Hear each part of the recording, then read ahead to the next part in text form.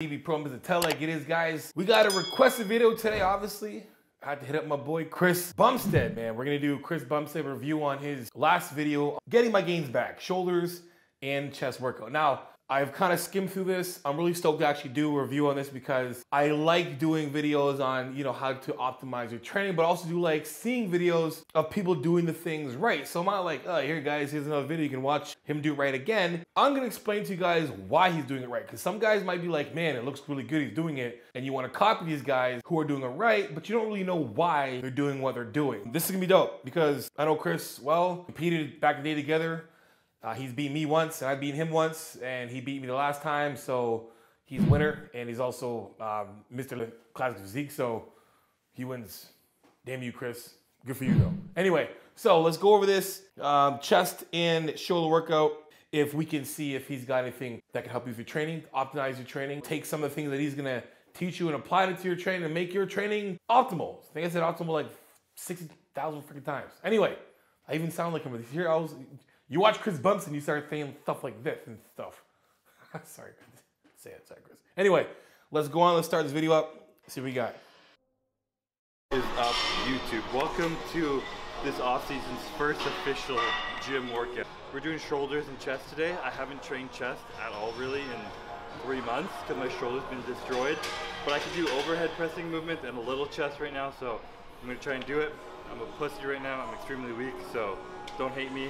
I need some time to right there, perfect. So get an understanding of where he is, mentally, where he's coming off. He's just won Mr. Olympia again. He's taking some time off. He's a professional bodybuilder just like myself. And when it comes to giving himself a break is needed. So he's coming off of a long break. His shoulders and chest aren't where they are at its peak, obviously.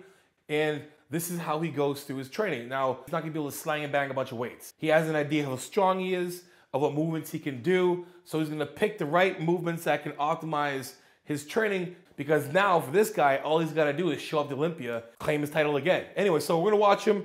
We're going to watch his approach to his training. His first exercise he's going to do is dumbbell shoulder press. Let's watch and see if we have to change anything at all, or I can give you points on why he's doing what he's doing. So, here we go. And weights fly up like nothing. Guy's an athlete. You got to remember too, Chris Bumstead comes from an athletic background. So what I like about bodybuilders, I really can relate to a lot of bodybuilders who come from a high level of athletics. I came from a collegiate background of football. I was on my way to hopefully become a pro, whatever. Played the highest level I could play at my level of football before I become a professional. Going into bodybuilding, we have a different mindset. As an athlete, we always had this kind of thing where it's get the job done.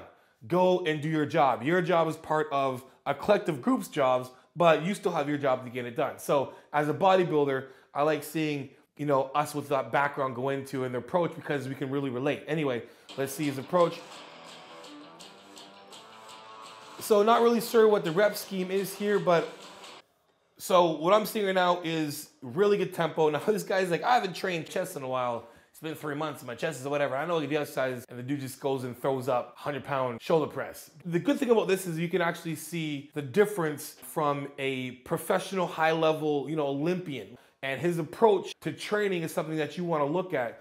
And being able to see this behind the scenes kind of mentality and work ethic is something that you guys can take home. And really, you want to know the difference between this guy and the rest of the gym star athletes is mindset. There are some guys out there who say, I want to become a classic physique competitor. There's some out there who actually do become classic physique competitors, and then they do become this. Now, he is the best in the world. He is that 99th percentile, but let's be serious. He had to beat some other guys too. Anyway, let's keep going. So we're looking at this dumbbell press right now. What I'm seeing is really good tempo. We're seeing a good change of direction when we're going up and down. Now, when I say good change of direction, a distinct change of direction, I can tell Chris is controlling the rep from top to bottom, bottom to top, meaning when he's going down, he's pressing the weight up. When that weight comes down, you see that stretch. He is lowering that weight exactly where he wants it, to feel that stretch and then to go right back up. That is a continuous movement he's doing. That is done with purpose. That is intentional moving right there. That's intentional training.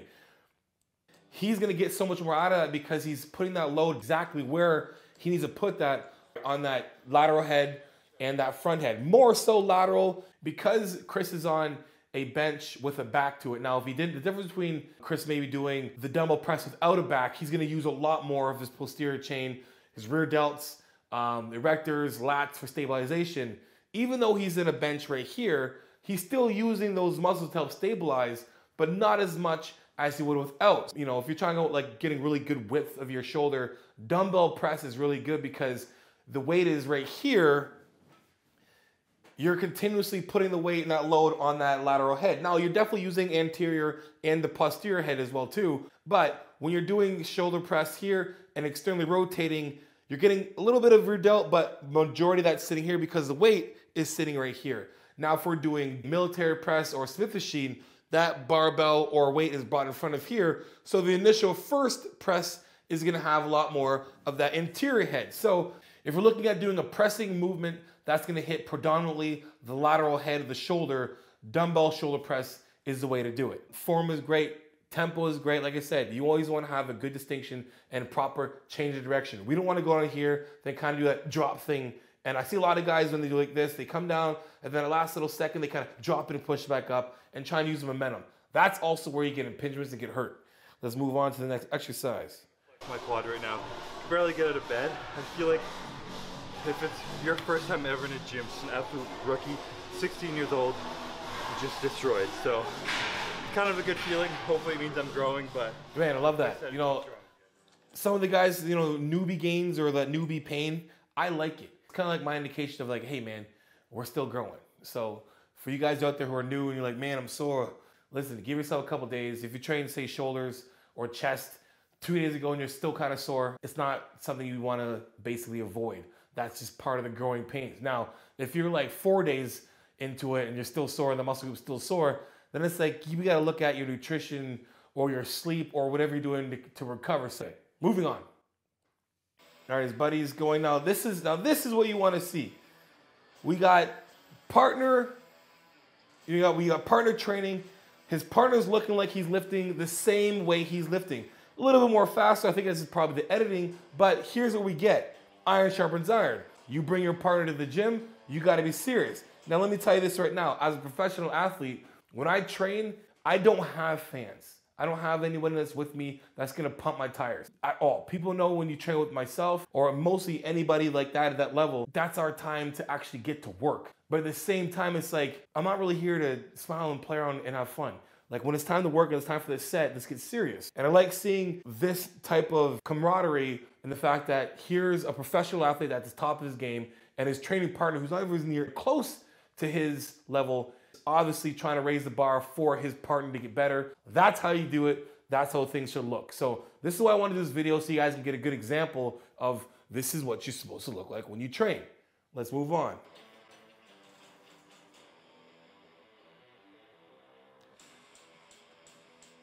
Good, so force reps. Good. Now this is awesome.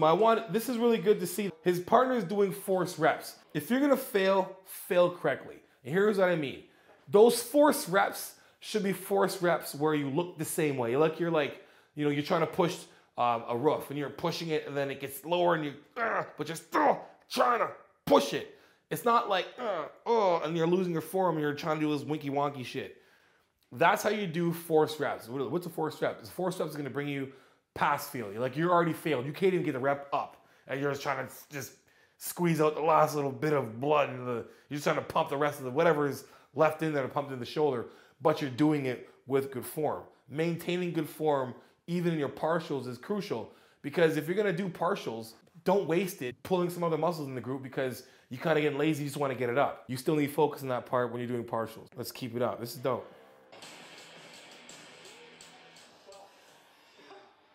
The last 4 reps were like half reps. Yeah, so that's like 6 reps. Not even close. So last week was the first time me and Axel trained together for like 3 months or something. And it was the first time he was stronger than me in a few things. And I took it a little personally, so over the last week, we didn't train together and we're back now doing the same thing. And I'm not gonna let him be stronger on me again on this because we just can't happen. That is it.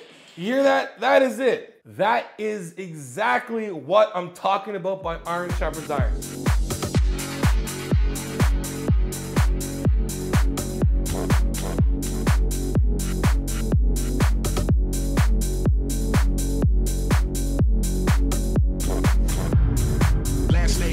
First name greatest, greatest, greatest, greatest, greatest, greatest, greatest, greatest, greatest.